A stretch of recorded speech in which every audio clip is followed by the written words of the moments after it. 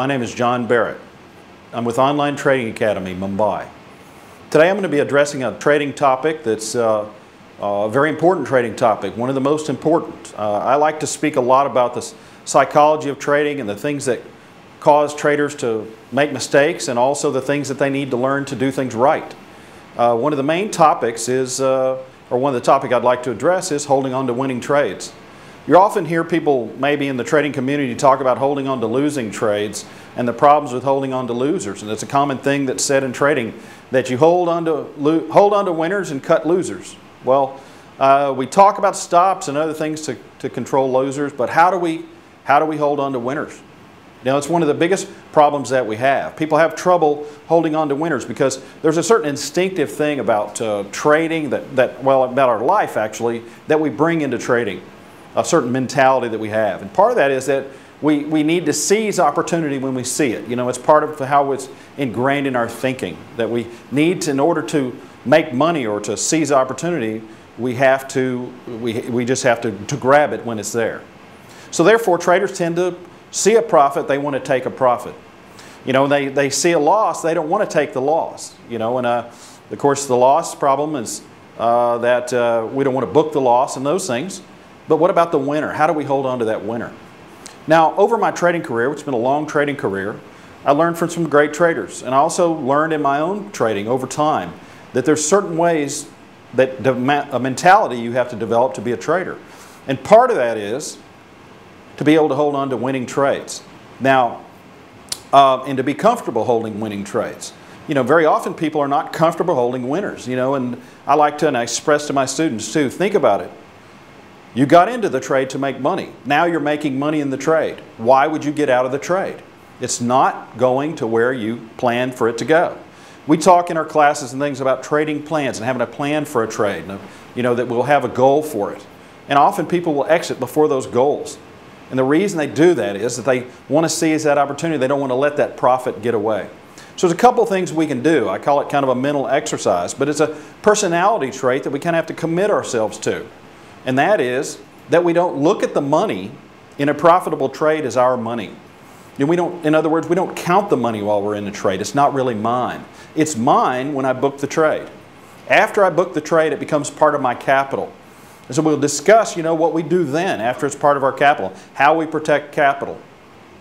So if I can develop the mentality where I don't look at the profits as my money yet, I will after I book the trade, then I'll treat those profits and protect them like I do all trades.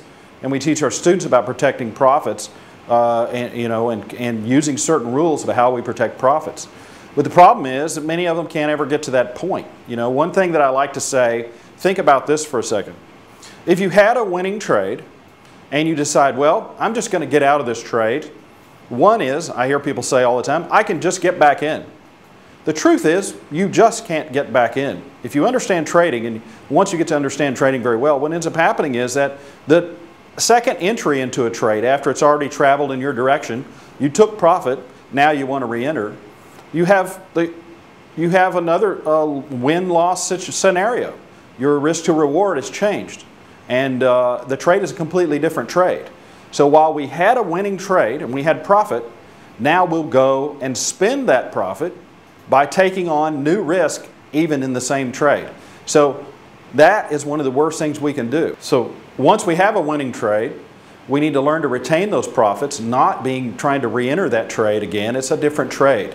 It's not a continuation of the same trade. Therefore, we also need to learn that we don't want to jump out quickly because we can't get back in so easy. You know, that's where the anxiety comes in. If you're experiencing anxiety in your trading, a lot of it has to do with things like jumping in and out of trades because you don't then know what to do with the trade. So you jump back in and then the trade starts against you. Well, once you jump back in, it's already moved in your direction again. So you're actually losing a certain amount of money every time you're jumping in and out of this trade. And then you don't know what to do. When the market inevitably does pull back some, move against your trade, now where's your stop? And that's where you get stuck in trades and holding losers. The other thing that happens to people is they don't realize this. Let me explain this scenario. You're in a winning trade. You jump out of the trade and think, well, I'm going to take this profit. So I'm not going to let this profit get away from me. Even though it's gotten nowhere near your target amount, that you planned on or your expectation of the trade. It's just that you can't stand to risk that capital, that money that you have in the trade. So then what you'll do, what all traders will do, is they go and look for a new trade. Now the way I look at it, since I don't count this money that's in the trade as my money, then I don't look at any loss related to that money as my loss. So for all practical purposes, the way I look at this trade from where it is right now, it's gone high and it's gone in my favor, but it's still got quite a bit further to go.